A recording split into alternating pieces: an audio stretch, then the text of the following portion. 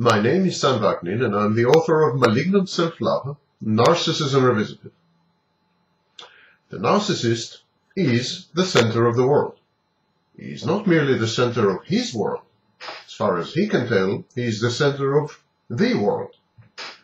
This Archimedean delusion is one of the narcissist's most predominant and all-pervasive cognitive distortions and deficits.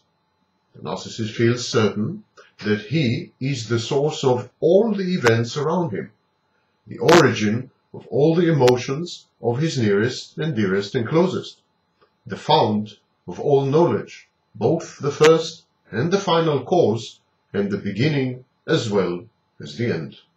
And this is understandable. The narcissist derives his sense of being, his experience of his own existence, and his self-worth from the outside. He mines other people for narcissistic supply, adulation, attention, reflection, fear. Other people's reactions stoke his furnace. Absent narcissistic supply, narcissist disintegrates and self-annihilates. When he goes unnoticed, the narcissist feels empty, worthless.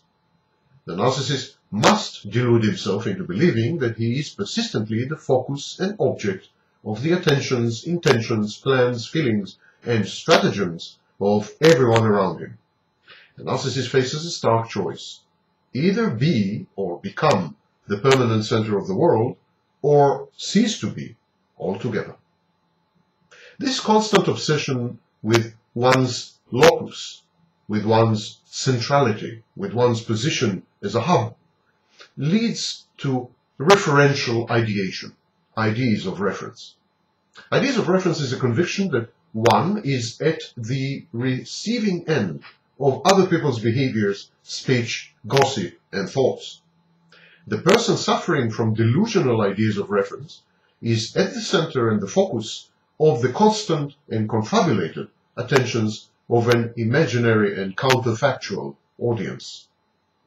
When people talk, the narcissist is convinced that he is the topic of conversation. When they quarrel, he is most probably the cause. When they smirk, he is the victim of their ridicule and mockery. If they are unhappy, he must have made them so.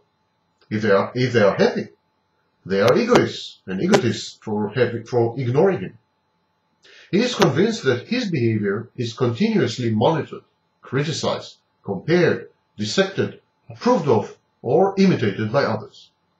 He deems himself so indispensable, so important, such a critical component of other people's lives, that his every act, his every word, his every omission is bound to upset, hurt, uplift, or satisfy his audience. And to the narcissist, everyone is part of the audience. It all emanates from him, and it all reverts to him. The narcissist is a circular and closed universe. His ideas of reference are a natural extension of his primitive defense mechanisms, his belief that he is omnipotent, omniscient, and omnipresent. Being omnipresent explains why everyone, everywhere, is concerned with the narcissist. Being omnipotent and omniscient excludes other lesser beings from enjoying the admiration, adulation, and attention of people. Yet the attrition afforded by years of tormenting ideas of reference inevitably yields paranoid thinking. To preserve his egocentric cosmology, the narcissist is compelled to attribute fitting motives and psychological dynamics to others. Such motives and dynamics have little to do with reality, of course. They are projected by the narcissist onto others so as to maintain his own personal mythology. In other words, the narcissist attributes to others his own motives and psychodynamics. And since narcissists are mostly besieged by transformations of aggression, in other words, they experience rage, hatred, envy, fear, these they often attribute to other people as well.